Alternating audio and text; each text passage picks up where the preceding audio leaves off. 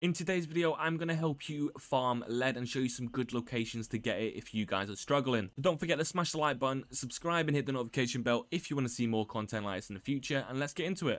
First area we are going to go to is Green Country Lodge, and this is perfect for anyone that's just starting out because it's right near the Overseer's camp. So as you guys start heading towards the car park, you are going to see this little area here. You're going to head straight through, and to the left there is going to be a gym. There is going to be a rad roach on the wall, and you're obviously going to have some mole rats nearby. Just make sure you kill them, and you are going to get 1, 2, 3,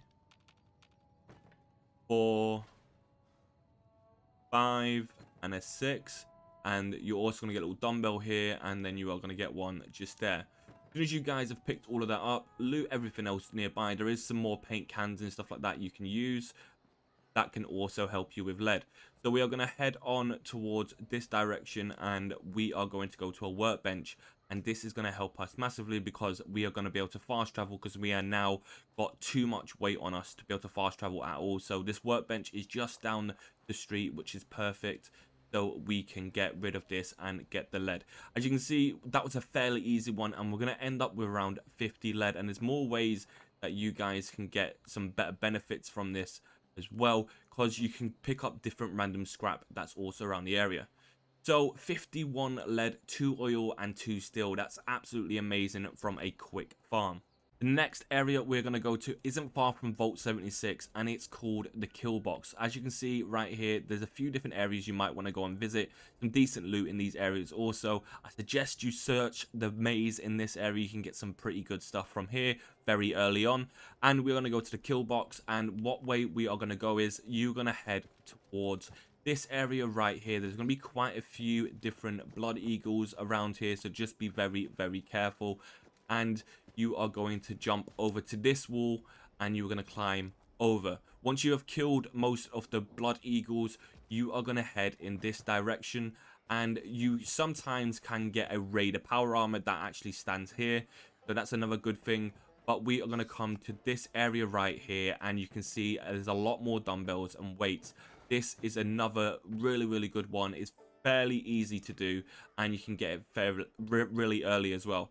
So then we are going to head down, and we are going to go to the left here, and there should be a workbench right along here, which is perfect. Get rid of that, and we have just got another massive amount of lead. This is another very good location. It's very well known. It's called the Sludge Works, and you have to come here for some of your companion quests anyway. So if you guys run through here, there will be a lot of blood eagles yet again. Just take them out, and what you guys are looking for as soon as you come through this entrance is this little staircase. Jump over here, and you will see they've made a little makeshift type of workout area. So you want to collect this. So this is 1, 2, 3, 4, 5, 6, 7, 8, 9, and we're going to break this down.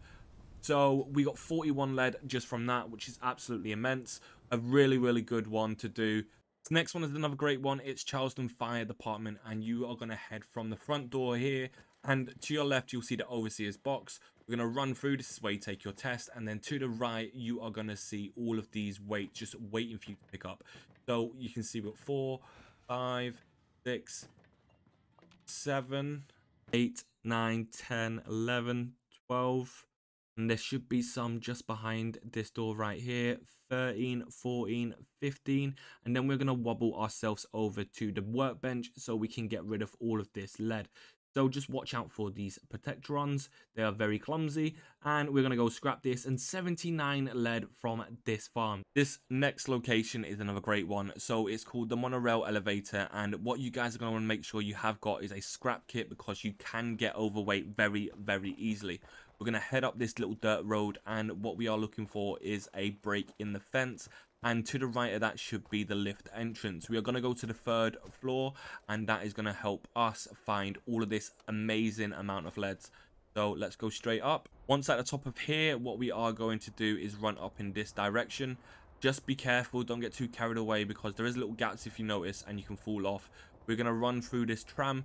There's quite a few good items here, so if you guys want to pick it up, sometimes there's some good spawns. You never know, just always double check as you're running through. run here, and you can see we can get weights, we can get cement, and this one is absolutely amazing.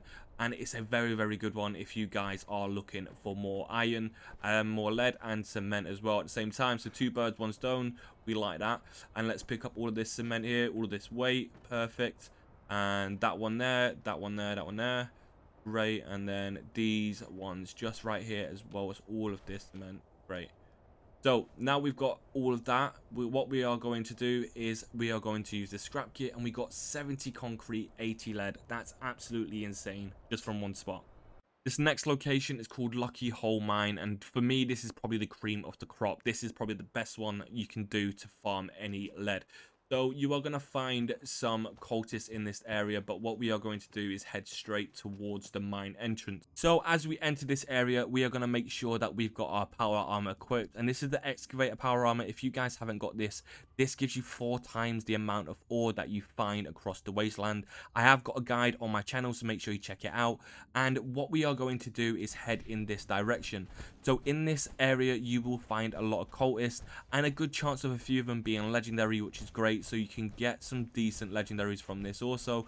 And we are going to turn a right here, and you're looking out for the ore. There's one part in this area I've already drained, but you can get quite a lot of ore. So you get you have 1 vein there, you have 1 there, and then there's 1 there, but there's also 1 right here as well that I haven't actually quite cleared up.